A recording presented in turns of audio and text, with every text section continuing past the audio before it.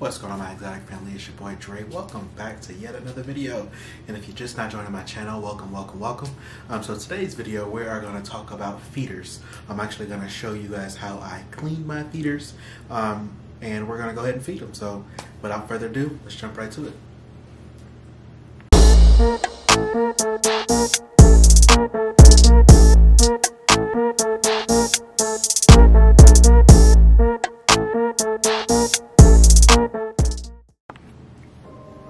Alright everybody, so welcome back to the video. Like I said, we're going to be cleaning and feeding the feeders today. So these are going to be the guys that I feed. Mostly the lizards, the lizards, the caiman, the tegu, the leopard gecko, the bearded dragon, things like that. So I'm just going to walk you through how I clean these guys, and we're going to go ahead and feed them as well. Now with superworms, they're never really hard to clean, cause usually, I'm not gonna say all the time, and this is at least for me, usually, everything that I need to pull is usually up on top. And you can see what I'm doing now. I'm just kind of sifting through, making sure everybody's looking lively, make sure everybody's looking good. We got a couple, freshly, molted ones. But yeah, so this part is easy. It looks pretty good in here. So what we're gonna do, since there's nothing to pull, we're gonna throw some apples in there with these guys and let them chow down. Hopefully I can get some like up close shots of them eating. So let me go ahead and grab those apples.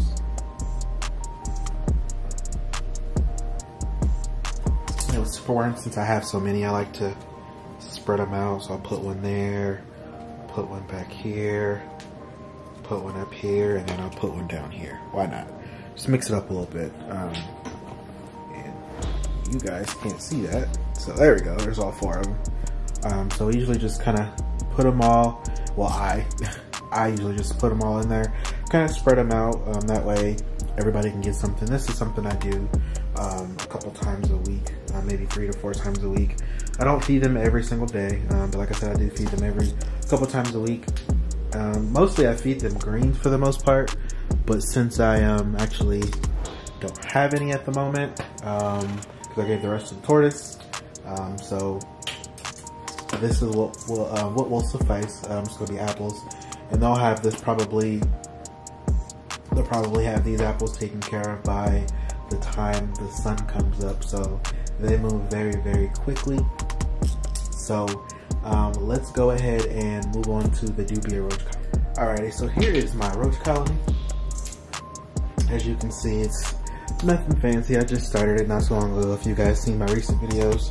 But it's still important to keep these guys clean, because like I said, what you put in your feeders, you're putting into your reptiles that are eating these guys. So it's important that you take care of these guys as well.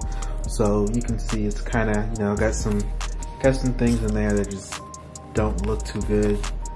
So I'm gonna go through, just kind of sift out and clean out what I need, and then we'll go ahead and get these guys fed and watered as well. So let's get to it.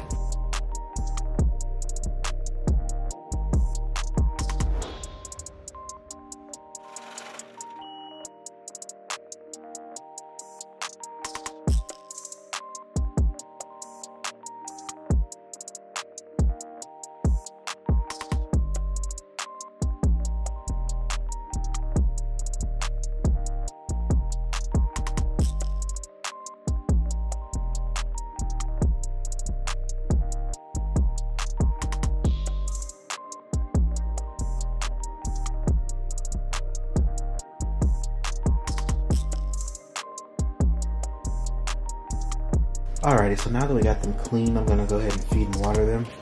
So for hydration, this is what I use for them.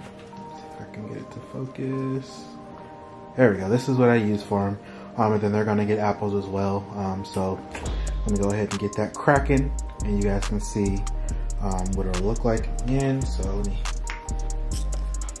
Alrighty, so this is what it looks like. I really like this blue stuff. I don't know, it call me crazy, but it kind of does look refreshing. If I were a bug, I would definitely want this served to me. So this is the thirst quencher to keep them hydrated, and then the apple obviously to keep giving food. So we're just gonna slip that right in there, and then I usually just kind of stack these back up.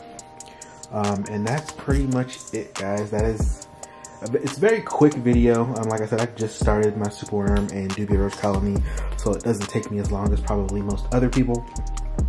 But like I said, I have had both before, and this is how I always did it. Usually took a lot longer, but this is how I did it. So let me go ahead and get these guys put up and put back. Alright everybody, once again, I hope you guys enjoyed the video. Thank you for watching as usual.